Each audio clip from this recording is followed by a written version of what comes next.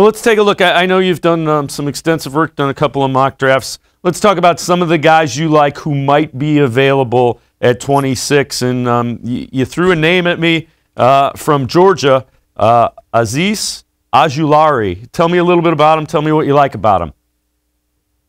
Well, Ojulari is a name that really didn't cross my mind until the Titans signed Bud Dupree, because I thought Ojulari, for his size, is maybe a better fit in a 3-4 base at outside linebacker than a 4-3 base at defensive end. But with the Titans signing Dupree, I did a little more work on Ojulari, and I look at his physical frame. He measured out at his pro day at 249 pounds, which, if you look at it, is actually only 3 pounds heavier than Yannick Ngakoue, who has started at a 4-3 throughout his career. I look at Ojulari, watching his highlights, he's explosive. He wins with speed. He's got surprising power for a guy his size, 6'4", about 249 pounds. But the other thing also, he has a really good motor. I saw one play, it was against Kentucky, where he was double teamed. A running back comes in the chip to help the tackle, and he still fights them off to get the sack. That was pretty impressive to me. I think with Ojulari, the big thing when it comes to him as far as improvement at the next level is technique. And I think that's obviously something that, teams feel they can always probably improve on technique. You can't teach the athletic ability, the speed, and the motor that a guy like Ojulari has. The other thing about him, a young guy, so a red shirt sophomore this year. So he's a guy that you would think would be able to put some added weight on that frame just by getting through an NFL regimen as far as working out goes in the weight room. Yeah, and I don't think he needs to add more than maybe 10 pounds, and that's not that much, especially like you mentioned for a guy like him. He's only a redshirt sophomore, so he's a younger guy compared to some of the other guys in his class, like Kwity Paye, Jaelan Phillips, among others.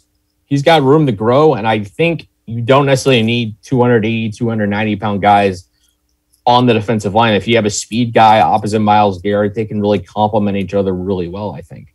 And you're probably putting them in with Tack McKinley and rotating them in, so it's all good there. Another guy, and you mentioned him, Jaelan Phillips. We've talked about him. I know you like him. Tell me again what you like about Jaelan Phillips from Miami, Florida. Well, Phillips is an interesting player. We've talked about him before, how he had to retire briefly from football due to concussions and injuries, but when he came back and played at Miami in 2020, he was outstanding, put up tremendous numbers. His athleticism is tremendous. I love his hand strength. He's got a pretty good motor. It's just going to come down, I think, to a team that's comfortable enough, understanding where his injury situation is. It's going to come down to medicals, I think. So he's got an interesting range. We had him in our dueling mock draft, mocked all the way up to 14 with the Vikings. He could be a guy that's taken in the mid-teens, in the late first round. Because of that medical stuff, it's kind of all over the place. And I think that's what you kind of see with a lot of this edge rusher class. What really pops about him? I know you like him. What is it that makes you think this is a guy that could really develop into something? He's got a pro-ready frame. He's 6'5", 258 pounds. Again, he's an extremely athletic player. Just got the ability to make plays both in the run and the pass. Again, I mentioned how strong his hands are. He's really good at that.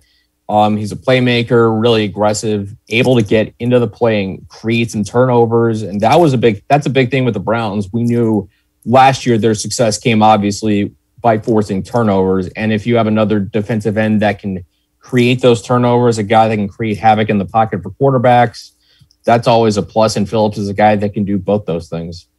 And another guy that we'll talk about that, potentially could be there with that 26th pick, Jayson Oweh, and he's from Penn State. I know you like him as well. Tell me about Oweh. Oweh is one of the wild cards, I think, of this first round, because there's so much to love about Jayson Oweh, the prospect, because he's got so much untapped athletic potential. 6'5", 257, just tremendous speed. Runs faster than a lot of defensive linemen are going to look, and he's got just so many physical tools that it's intriguing for a team that wants to take a chance on him. The only problem with Oweh is he really has not had the kind of production you want to see out of a first-round prospect. You're kind of hoping that he can live up to that billing and perform despite having those limitations of not having production. You look at his numbers. He didn't have a single sack in 2020, but he did have 5 in 2019.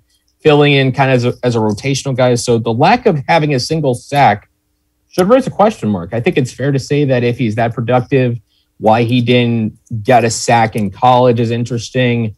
But if you're a team that just needs a situational guy, maybe kind of where the Browns are, maybe you take a chance and bank on that athletic ability, and then hope that if you get if you believe in your coaches, that you can develop him, that you can work him in, you may have something on your hands. Yeah, Oweh sounds like the kind of guy that staffs will look at and go, we know we can unlock that athletic ability. Is that kind of the feeling that you get? Whoever drafts him is going to say, the ability's there, our guys can unlock it, and we have something. Yeah, I think so. I feel like it seems like coaches are always kind of confident that they're the ones that can unlock something, that they found the hidden gem that another team really doesn't have. But when I see Oweh, I see tools that are rare for a prospect at that position, tools that if you can unlock that talent, if you can coach the technique into him with that athletic ability, there's certainly the ability to have something there. I think it's just the risk of having a guy so raw. And for a team like the Browns, when you're competing for a Super Bowl now, as their moves in the defense suggest that they hope to do you want to take that risk and take such a raw player in that position, or do you want to take a guy like Ojulari or Phillips that has a little more proven ability?